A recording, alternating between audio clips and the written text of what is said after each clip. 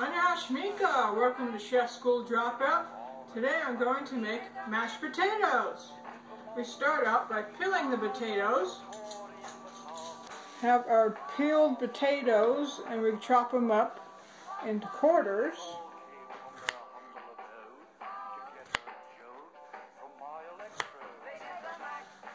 We add 4 cups of water to a pan. We place the potatoes in a pan of water. The potatoes are in the water and we're going to let boil for 15 minutes. The potatoes are all done, so we're going to take them out, put them into a bowl. And you can save the potato water to make gravy. Add about 1/3 cup of milk, about a tablespoon of butter, the potatoes,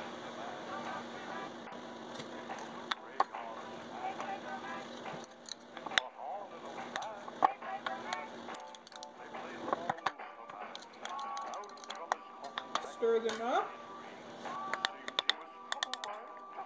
add a little bit of salt and pepper,